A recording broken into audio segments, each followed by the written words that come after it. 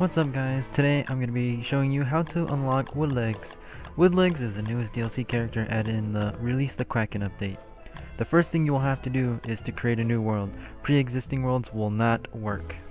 Once you're in your newly generated world, you want to go out and look for the volcano that's been randomly generated in your world. Once you found your volcano, you simply want to go up to it, click on it, and press accept I want to go inside the volcano to generate the new volcano terrain.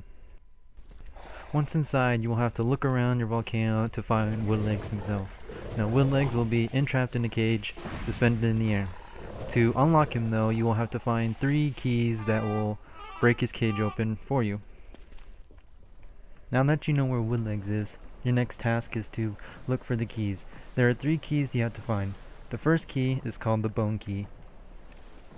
The bone key is found by going to the newly generated grave biomes and digging up the watery graves you find. To dig them up, you need to get a fishing rod and walk up to them and pick them up with the fishing rod.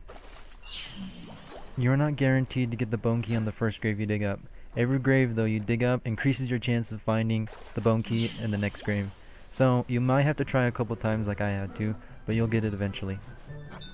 Now the second key, or the golden key, is in my opinion one of the more tougher keys to obtain, as it requires you to go trading with the Yaarctopus in order to get it.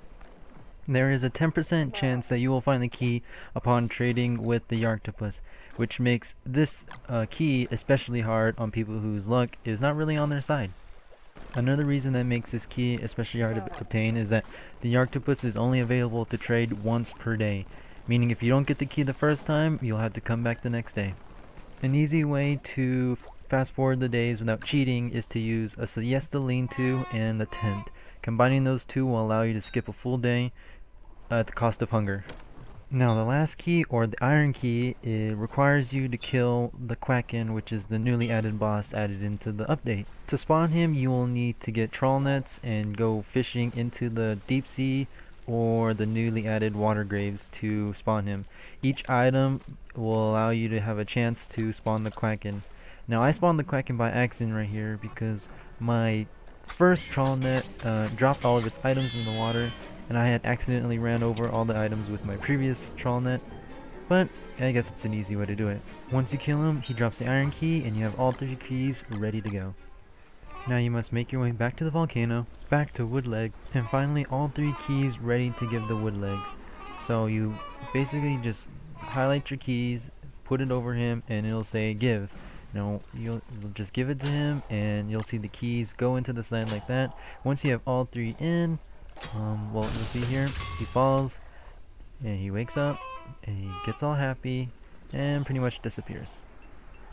Like in my Woodward tutorial, him disappearing means you have finally unlocked him after all the work you've just done. After everything you've just done, you may now go back to your main menu and generate a new world with your newly added character, Woodlegs. Now Woodlegs is a pirate and, well, arg! Enjoy. Catch you guys in the next one. Bye bye.